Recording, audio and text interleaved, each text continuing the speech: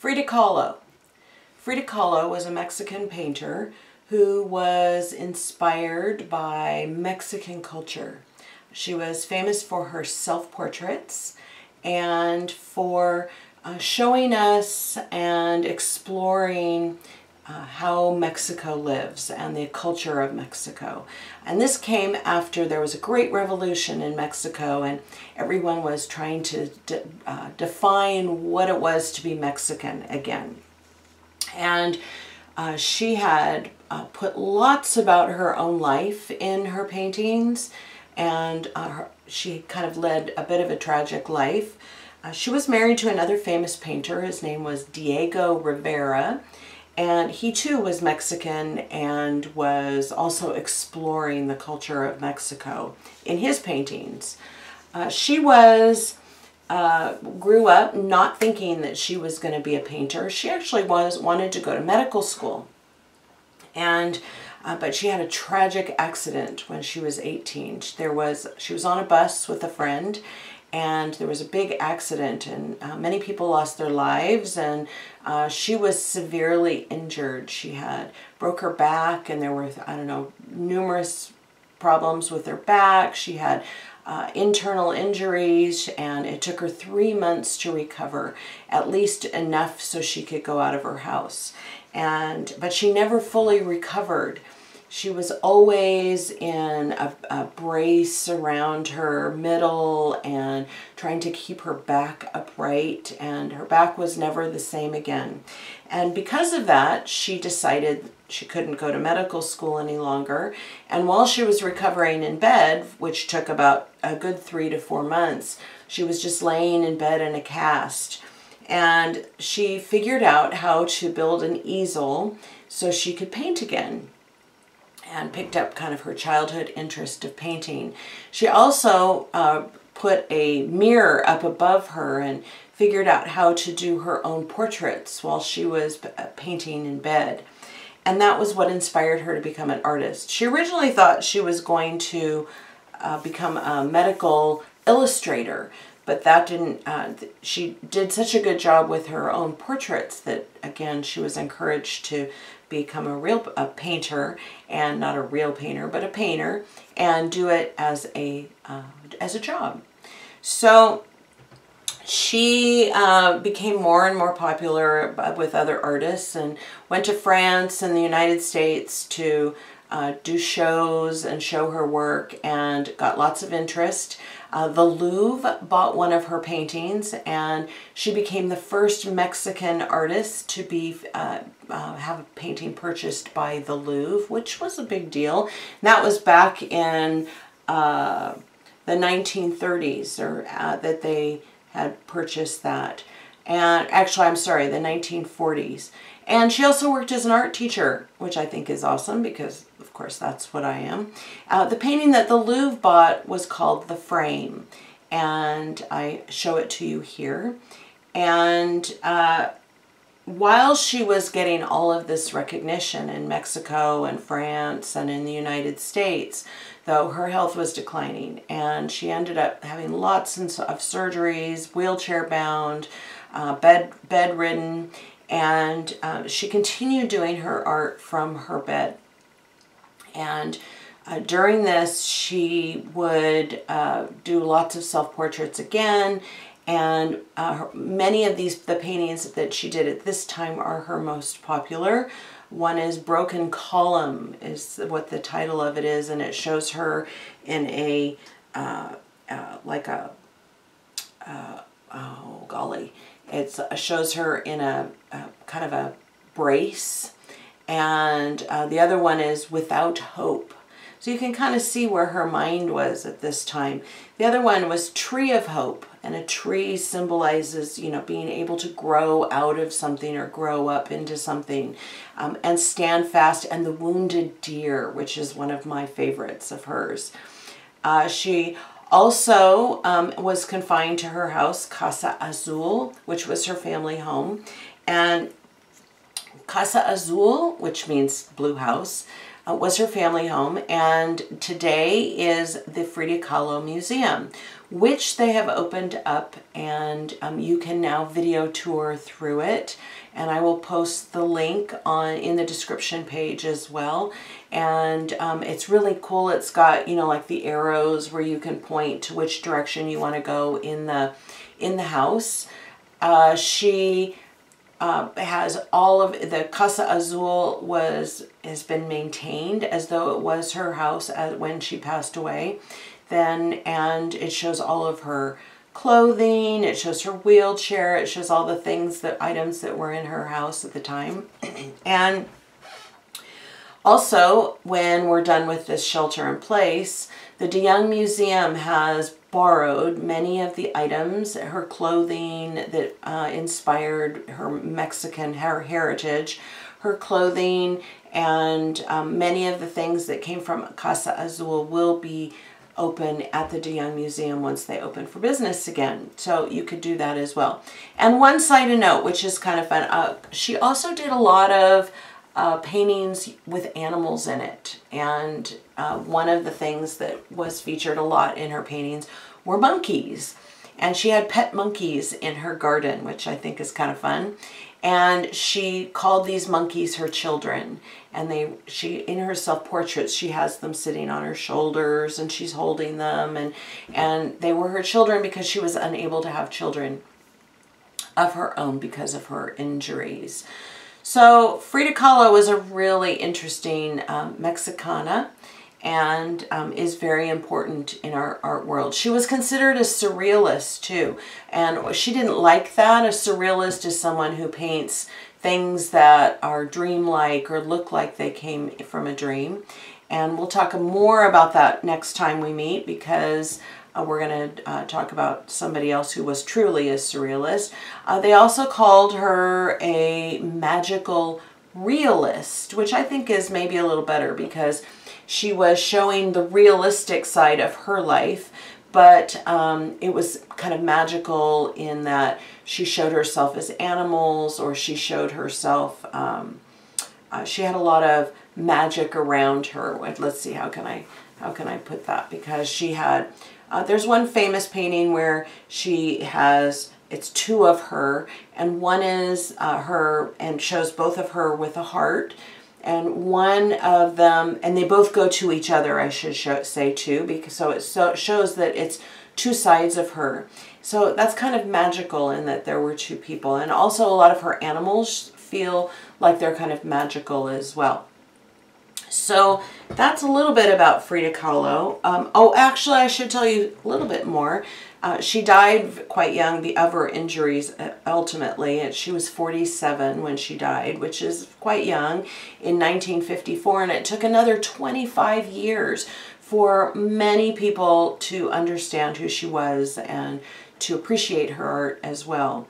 So it wasn't until the 1970s when kind of the, for lack of a better word, the women's movement started, where we talked about how women should have equal pay and should have equal rights, and kind of empowering women to be strong people. And she kind of was a symbol for that movement. And ever since then, she's been very popular. So our art project for this lesson with Frida Kahlo is going to be using something that I thought might be kind of interesting for you. And we are talking a lot about toilet paper these days, and the lack thereof. So I've been saving my toilet paper rolls knowing that they were going to come in handy, and this is the time when they're going to come in handy. And so your supplies for today are going to be, you're going to start out with a base of a toilet paper roll. You're going to need some white paper as well in order to do the details on it, because we are going to do a Frida Kahlo doll, okay, using the base of a toilet paper roll. Now you can see she's not quite finished here. I've got my face with in white paper. And you're going to do your faces, and you don't need to make a Frida Kahlo doll. I decided to make a Frida Kahlo doll. You can make a doll of whatever, or whatever character you decide you want to make a doll out of. But I'm going to use her as an example, and I'm also going to show you an animal, okay? So start with, like I said, a base of white paper.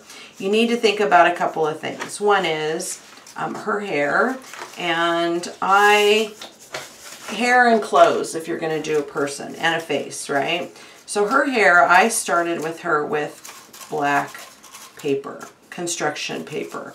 And all I did was cut strips of paper. And you can see they're nice and curled, aren't they? Well, they're nice and curled because I wrapped it around my pencil and held it down in place for a couple of minutes, and that curls it. Paper is very malleable, if for lack of a better word. Malleable means it can be moved and changed very easily. So I curled a lot of this paper, and then I glued it down into the inside edge there, okay? And she now has a pretty nice hairdo. Now I also went into my garden and got some flowers, because she always had flowers and ribbon in her hair as well. So my Frida here is going to have some flowers in her hair. And I gave her some earrings, and I brought the hair down a little bit. I glued one little piece so it looked like it was on the kind of falling down across her forehead. Now she's known for her unibrow, okay, I'm sure some of you are giggling out there, but she was a very natural woman. She didn't try to wear too much makeup. She didn't dress up too much. She just decided she was going to be what she was going to be. And I'm sure some of that maybe was because she was injured a lot and in and out of the hospital, but she made that decision, and I think also it was part of that women's empowerment. But so she didn't change her eyebrows at all. And she's known for the eyebrow that goes all the way across her face. So you have to, if you do a Frida Kahlo eyebrow, that's what makes her Frida Kahlo. Everybody will know she's Frida Kahlo with her unibrow. And of course I dressed her as well in her shirt. So how to start with this? Oh, actually, no, I'm going to show you how to start with this. So to do a face, you guys all know, I'm sure by now, that a face starts as an oval, and it needs to be the right size to fit on properly on your toilet paper tube. If it's this size, that's going to look kind of silly, isn't it? Once you do that, you want to have I like almond eyes. I know some of you guys like cutie eyes, or what's the other way, like manga eyes or what have you. For a nose, all you need to do is a little L or a backwards L. And lips are, you know what I teach you. You've got a bridge and a ditch, right? So you've got a bridge and a ditch. And you've got a nice face going there. And of course, you need to do her unibrow, right? There she is, Frida, okay? If you don't want to do Frida Kahlo and you just want to do yourself maybe, or your mother and your father, or your baby sister, or your big brother, or whatever, you can do that too. Once you've got this, you're going to cut it out. You're going to glue it down. Oh, and you can see I used marker on mine. I would encourage you to do color too, because I think that's really kind of what finishes things off. And you've got your hair. Now, hair, let's talk about hair, because hair can be many different things. You could use twine if you want twine, or yarn, or actually this kind of rope or twine is maybe a little better. And if you glue it and you put enough glue on there, then you can have it sit well. Maybe you can just have, I don't know, it doesn't have to be permanent. You can take this apart when you're done, but just stuff it down inside. And you've got crazy hair, right? How about toilet paper?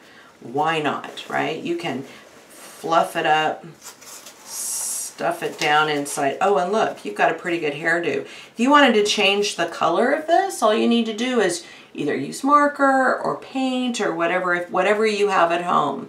And this kind of makes fun hair too, doesn't it? I've got some thread or yarn that might work as well. So, oh, and cotton. I don't have cotton balls at home, but I do have these. And these don't work very well, but I just want you to imagine using cotton balls, and maybe you have cotton balls at home, okay? So a ribbon, a paper even, you could just take and old books or maybe newspaper and shred it and stick it in. So many different things you can do for your hair, okay? So we've got hair, clothes. Let's, I did a white piece of paper and drew a neck, sleeves. There you go, you got your arm sleeves. And I also then drew the base or the body of the shirt or dress or whatever it was. Maybe you want to put lace on there. I went very simple, but you could really doll this up. You could cut out a separate piece for a lace around the inside. You could even do this using gluing down lace or fabric or whatever you might have at home. Actually, fabric is a really good idea. And then, of course, I colored everything and put a nice little design in there. She's got flowers on this dress in that picture. I also kind of looked at I Googled her and made sure I had a picture in front of me so I knew what she looked like or what the details were. And then I'm going to cut this out and glue it down. Got her earrings there. I personally, you could use glue stick. I personally like this Elmer's glue, but glue stick works really well as too. But you're going to have to kind of rub it a little bit and make sure it stays down firmly. Okay, so there's my person, or my Frida Kahlo toilet paper puppet or doll or whatever you want to call it. I also made an animal for you, okay, to show you how to make an animal like this, okay? Pretty much the same thing. The only difference was that, and actually I have two different kinds of toilet paper rolls. I have white, which didn't work quite so well, and then I have brown because we don't want too much white. So I used the brown for Frida here, and I used the white for my animal, and it lended itself nicely for my animal because then I took my paint and simply painted. I'm making an orange fox, so I painted my toilet paper roll orange since I had a nice white base, okay, and I thought that worked pretty well. After I painted my base here, I had to let it dry because you can't glue onto wet, and it was fairly wet. So and then I also painted onto my white piece of paper, okay? You can see I have my orange paper here, construction paper. You could use orange construction paper if you want. I kind of like the white because it, when you paint it, it gets a variety of colors or shades of colors. You've got some places that are light, you've got some places that are dark, and that kind of helps with it. Now, I didn't paint this with my watercolors. I want to remind you that you can paint with your markers. If you want to just do, just marker your white paper, you're welcome to do that too. But I did my marker, then I added water to it and moved my watercolor marker around. Of course, I can't do this with Sharpie, can I? But I moved my watercolor around and let it dry again. Now I can cut that out, okay? and I could make it a fox tail. Here's his face, and I've got 2 ears, okay? And I did leave, actually I cut the tail out and I then painted it afterwards because I wanted to leave that white tip, okay? And the face too, I painted, or I cut it out, actually I drew it, then I put where I wanted the orange, and I added a little bit of water to that to use as paint, okay? You can use watercolor if you want to use watercolor. Everything's got to dry, and then you can cut it out, and we'll talk about gluing it down. Now let's talk about drawing a fox face or any kind of an animal face.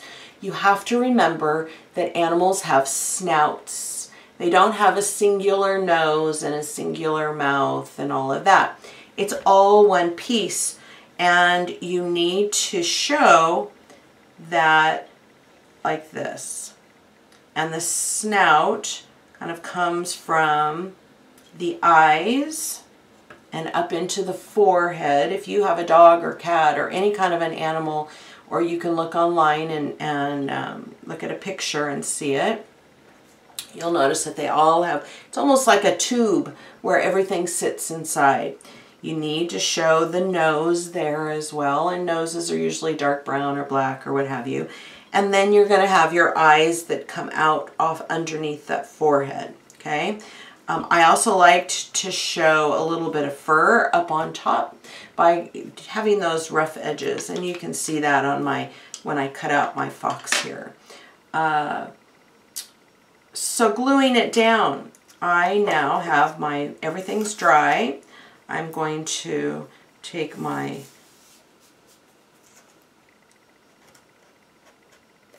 Elmer's, put a drop of glue, and again, you can see where I need to rub this and make sure it is on there really good. And I'm just going to have it more just at, almost at the very top, because I need to put my ears up here, don't I? Okay, my ears, I've left a little tab or a little flap for it to go behind.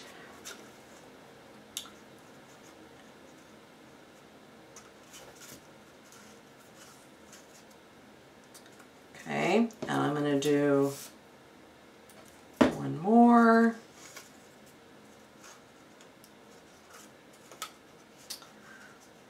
There we go.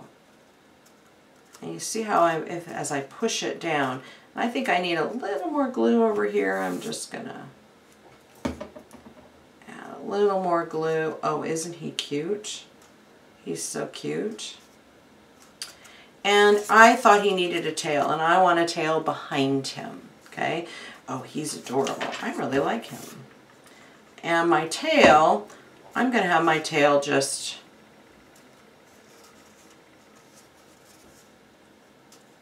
like that. I should probably put some paws here too, right?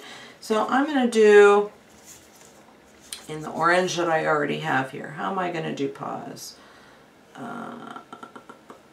There, like that. And I gotta cut these out. I think these are actually, they might be a little small, but I'm gonna go for it. You can see I made it a lot easier for myself to cut out by just cutting a little bit of a square and then cut them out. That makes it a lot easier for me to maneuver through this paper. You'll also notice that while I'm cutting, I'm turning and moving the scissor, excuse me, not the scissor, the paper rather than the scissor, and my scissor is just going up and down as my paper is turning where I want it to cut, okay? I've got my paws here. Glue one down there. And glue one right there. Oh, he's pretty adorable, isn't he? I like him. There's my fox. So that's how you can make toilet paper roll dolls. I would love to see what you come together with and I'm not put together. I'm not seeing a lot of people posting, and I would love to see the examples that you have and what you're accomplishing through all of this. And next time we meet, we're going to be talking about this guy right here. And he is an interesting fellow. So I hope that you join us for our art class next time. And if you know who this is, I would maybe you can do a little bit of investigating. But this is who we're going to talk about next time. And you'll notice that he is tall. I used a paper towel roll for this guy because he was tall and skinny, and in real life this guy was, and he was very eccentric. So join me next time to learn about this guy right here, and I hope that you enjoy doing something with your toilet paper rolls. Take care, stay safe, and I look forward to seeing you next time.